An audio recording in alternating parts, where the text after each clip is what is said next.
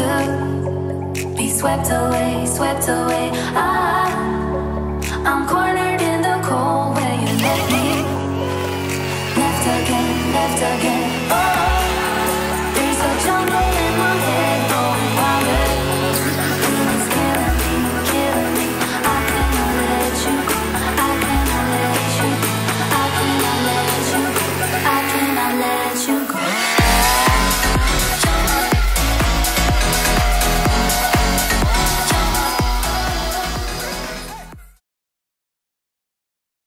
To get the seed, I'm on my way to get the seed.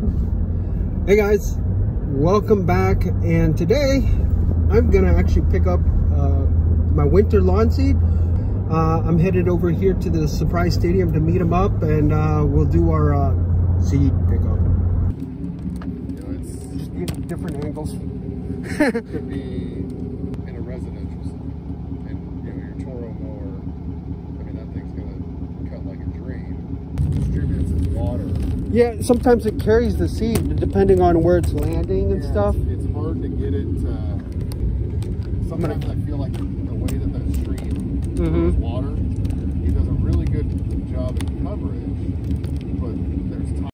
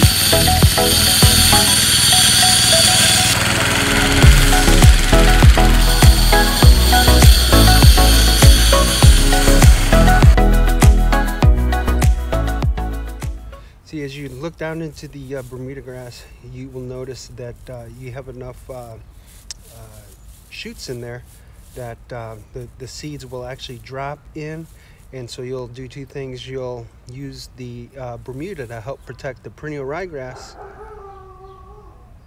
It creates a perfect medium for your grass seed to actually go in.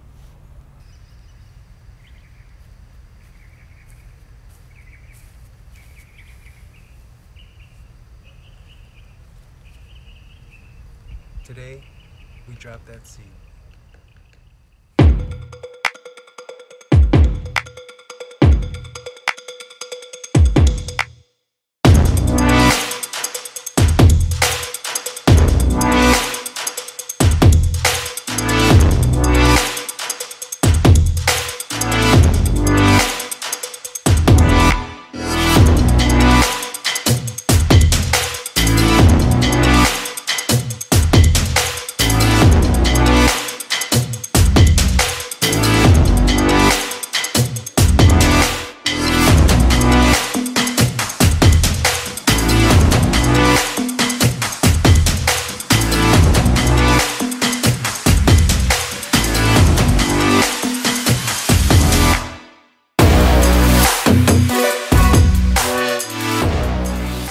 Get started on the overseeding process, I want to thank the good folks over at PureSeed for letting me try out their grass seed.